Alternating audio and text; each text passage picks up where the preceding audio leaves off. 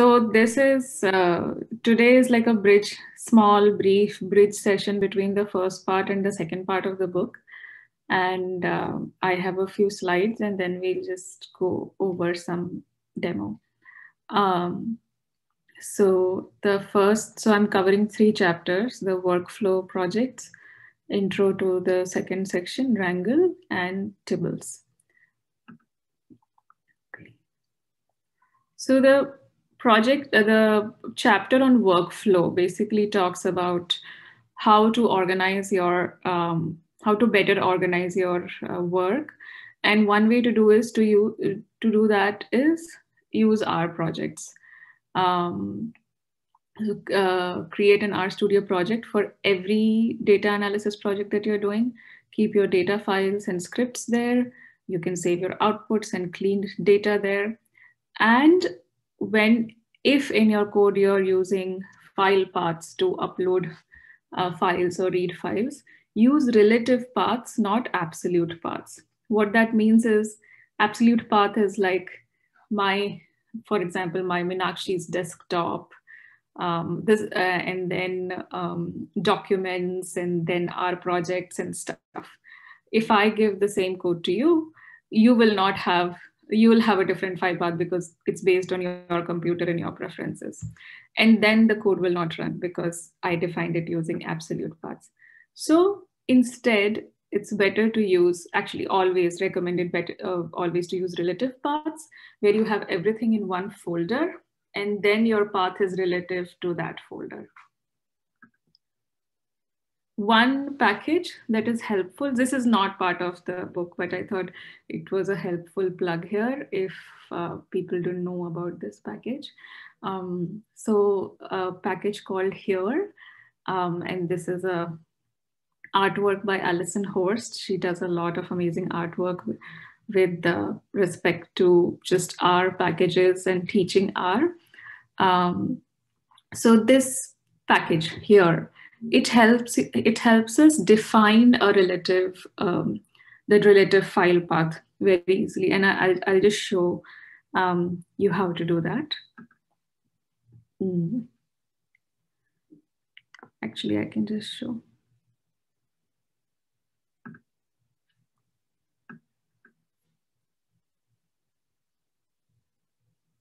Let me switch my screen share.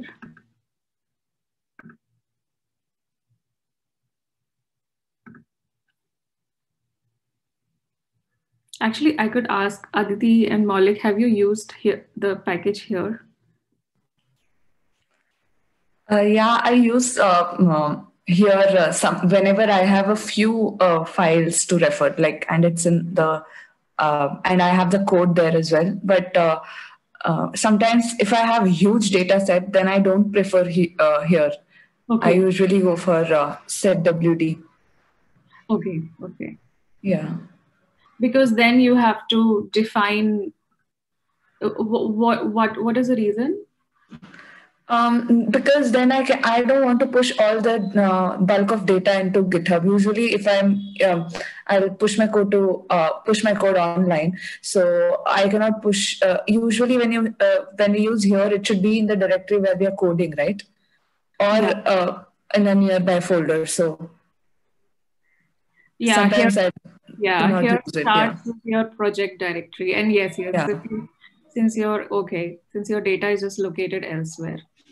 Yeah. I have used R projects, but not Here. Okay. So let's see.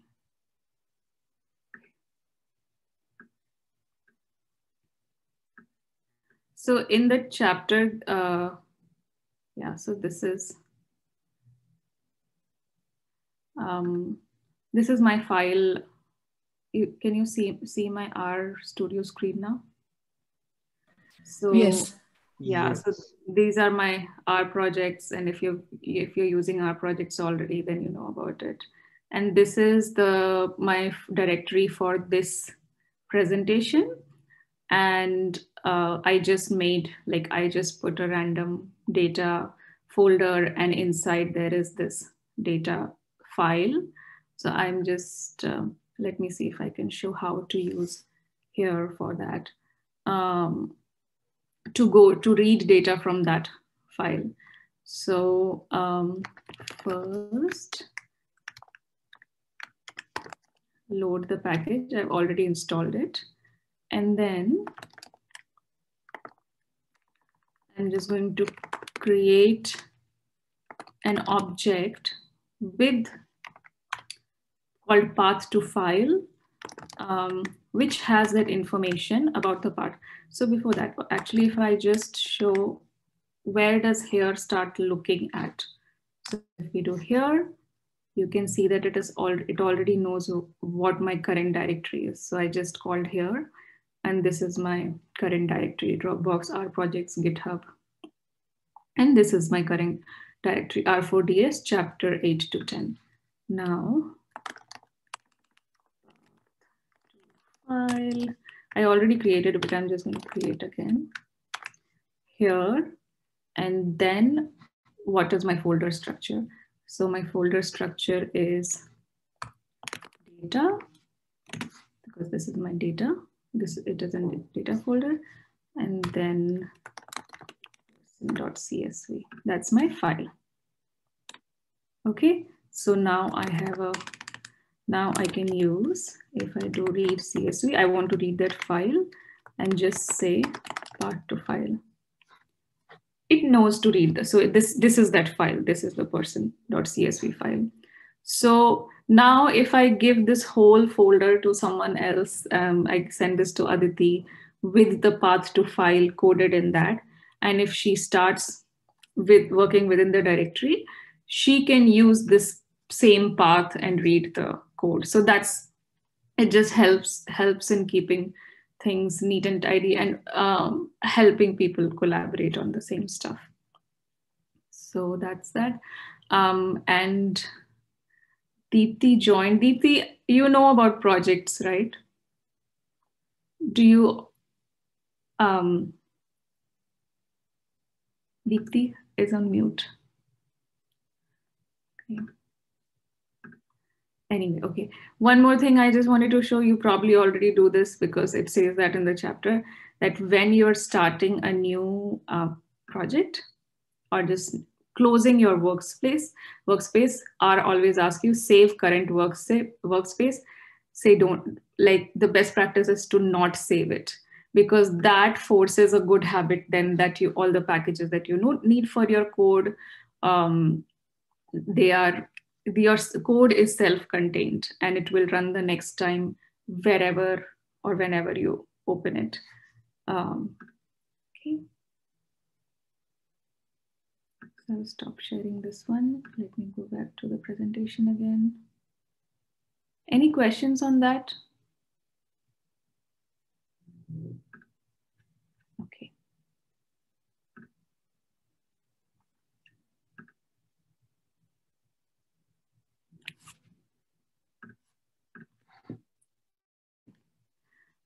The next chapter is just the introduction to the next section called Wrangle, where we learn how to wrangle, like really get useful information out of our data. And so the following chapters are going to be, which we will be discussing in the next few weeks, will deal with this importing data, tidying data, and transforming data. So importing is just how you read your file into R. Tidying is using the tidyverse principles, how to transform your data in a way, how to change your data set in a way that is easy to work with R. And then transforming. So the transforming, there will be different chapters in data transformation dealing with how to work with multiple data sets, strings, factors, date and times, things like that. And so the first chapter in that is Tibbles. Tibbles is just data frames with different features to make life easier. For me, it is easy data frame, like easier data frame to work with, mostly the print function. And most functions in tidyverse produce tibble as output. How to create tibbles? It is included in the tidyverse library, the tibble package, but you can also load it separately using library tibble. So the most common command is as tibble. So for example, cars is actually a preloaded data set in base R. It's a data frame, but you can do as tibble cars and it will reduce a tibble then. You can also make it with individual vectors. So just like you can make data frames, you can do that with tibble function. And you have a vector here. Using individual vectors x, y, z, we have this tibble.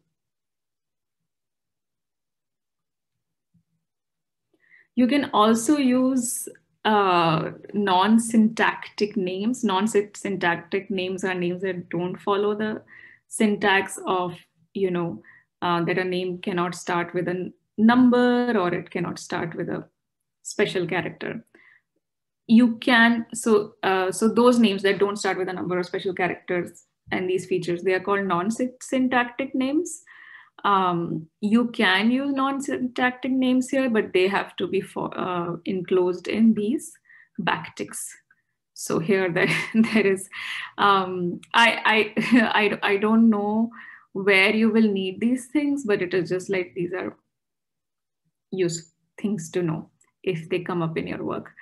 And if you have used non-syntactic names, then I'll be interested in knowing where these are useful. So they are, you can use non-syntactic names. Question. Yes. Sorry to interrupt you. How tibble is different? How is tibble different from data frame? Does it take less memory or? I'll come to that. I actually don't know about memory. They don't say. Okay. Yeah. But there is like one slide on the difference, and it's for me it is just difference in usability, but it doesn't discuss memory in the chapter. Okay. Yeah. Thank you. So yeah, so you just enclose your name in your backticks, and then it will accept those non-syntactic names also. For example, there is a special character smiley here. This is just a space, and this is a number. Then you can also enter your data frame as you would do a data entry. And there you can use tribble function, which is short for transposed tibble. And here you can see, instead of x equal to y equal to, you can just, this is a different naming. So these are the variable names, x, y, z, and below them you can say what x, y, z all contain. This is just a comment line that Hadley said he uses when he's using this method of making a tibble to explicitly show where the header is and where the rest of the information is in the data set. Okay, so Aditi, yeah, this is just tibble versus data frame. So these are the, they talk about two things. First is how it prints. So if you try to print a big data frame, it will just, if you have like thousands of, like many variables and thousands of or more of records, it will print everything and it will really slow you down on the console. But no matter how big a data set is, if it is in the form of tibble shows only first 10 rows and all the columns that fit on the screen. So for example, here, this NYC flights 13 package has the flights data set that we worked in the last chapter. It shows only the 10 rows and then tells us that there are so many more rows and 13 more variables, and the variables names are here.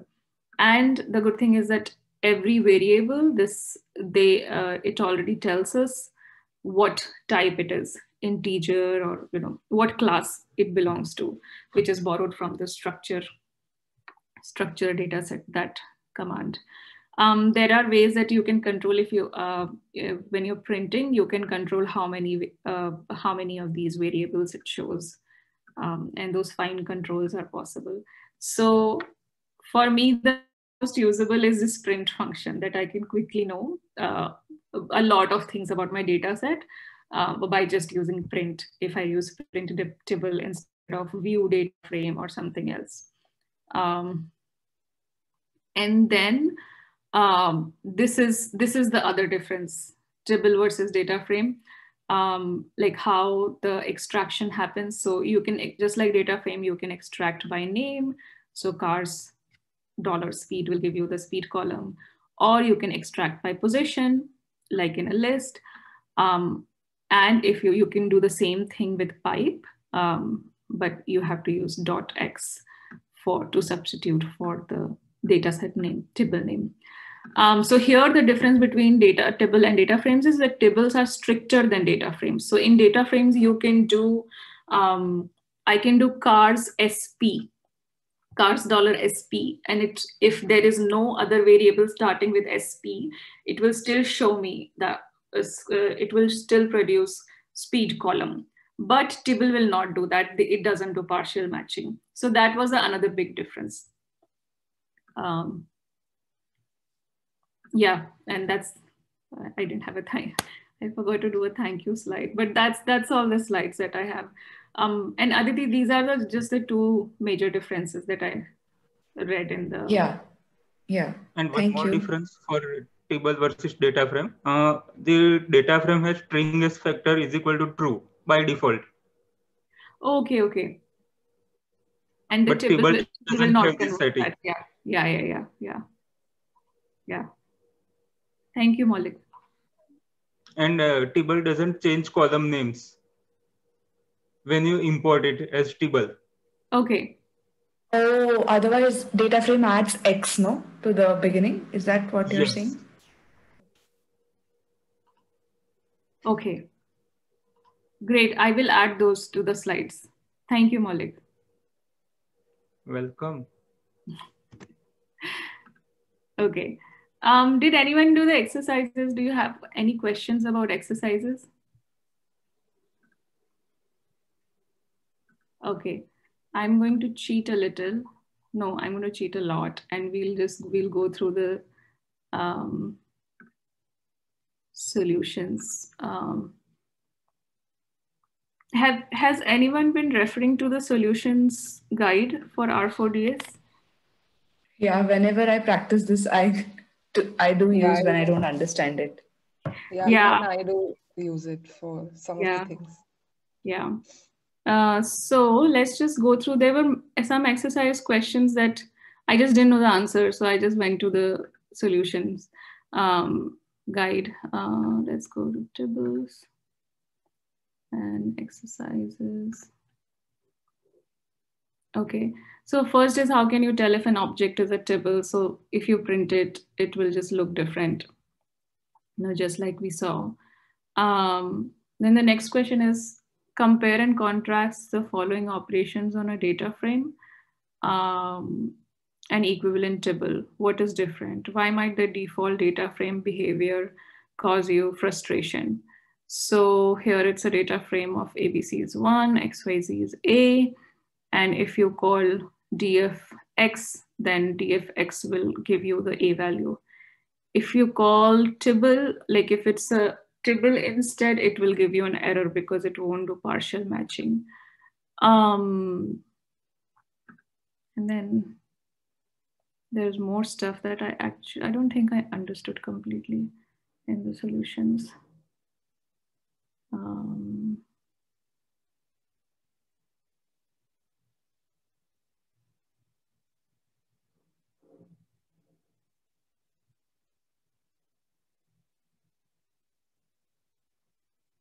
So this one.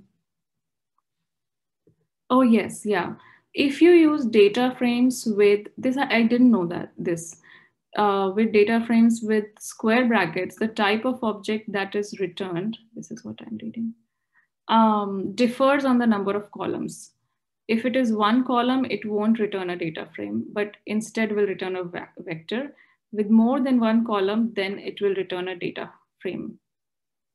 This is fine if you know what you're passing in, but suppose you did df vars variables where vars was a variable, then that code depends on the length of vars. So this was new, that using square bracket. If you have only length 1, then it will return a different kind of output.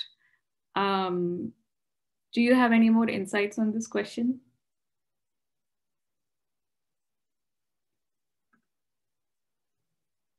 Normally the data sets that we use are so big that this is not an issue that we encounter, but good to know. Yeah. Okay. Yeah. If you have the name of variable stored in the object var mpg, how can you extract the reference variable from a tibble?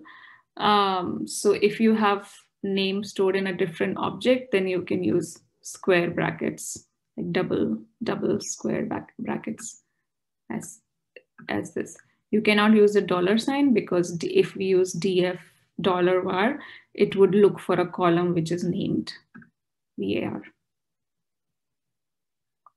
Then yeah, this fourth question was practice referring to non-syntactic names in the following data frame by extracting the variables called 1, plotting of scatter plot of 1 versus 2, and then creating a new column, which is again a non-syntactic name called 3, and renaming the columns. So all of this is similar to what you would have done before, except just remember to use backticks for names. So if you want, like, the examples are here. So this is funny, like they have just named the data frame annoying because it is going to be annoying if you have these non-syntactic names and you have to keep using backticks. So just if you're dealing with them, remember to use backticks. What does tibble end frame do? So has anyone used this tibble end frame? I didn't know about this. It converts from data frame and vector. Yeah. From data frame to vector or from vector to data frame. Both way it is possible. Yeah. Have you used it, Maulik? No. Okay. Yeah. And then what option controls how many additional column names are printed as the footer of a tibble? So think if you just do print, if you look at print tibble options, then X is equal to INF or something like that. Yeah. So n extra. So to look at options that are possible, you have to go to help print tibble, print.tbl, and in there the n extra argument determines the number of extra columns, and there are more arguments there if you want to customize it. That's it for today from me.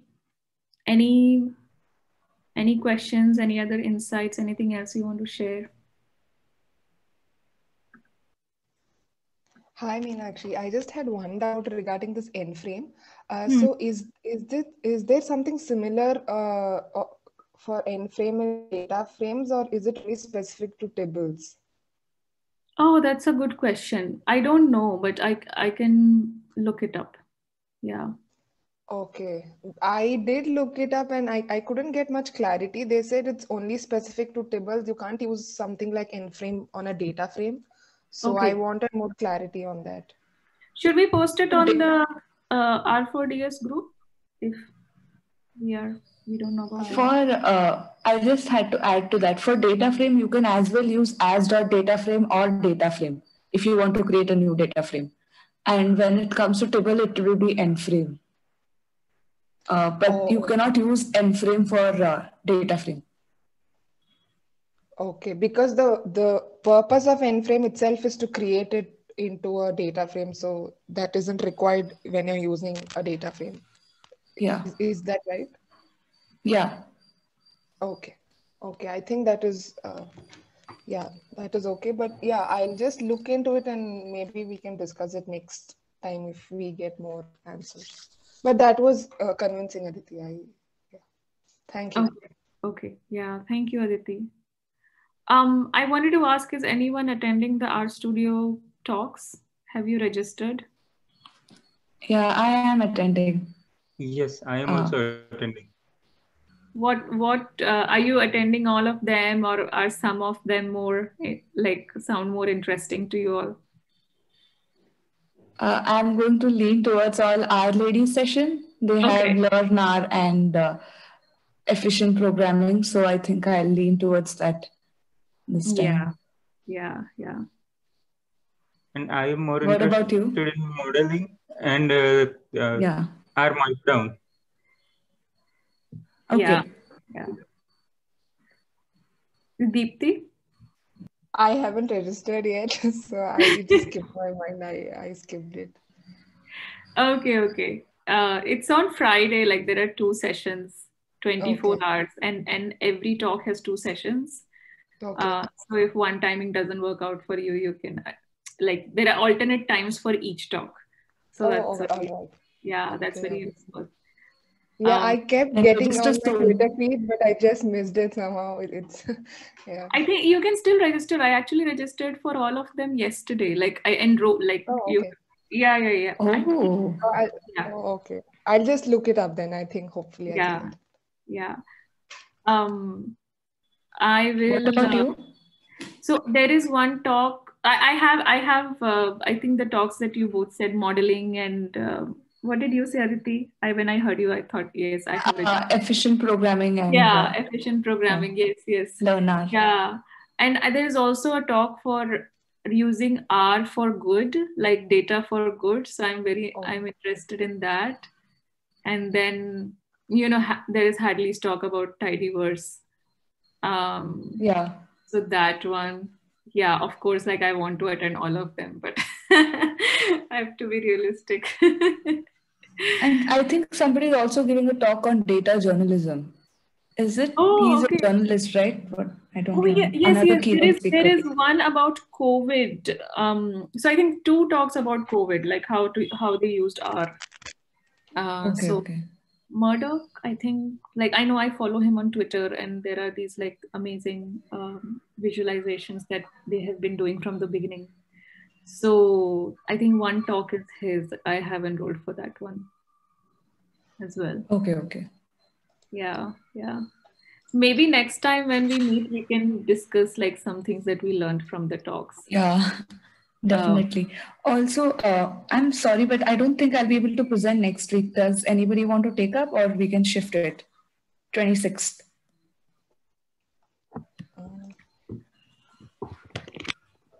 What is the chapter? Reader. Data import. Data import. Read.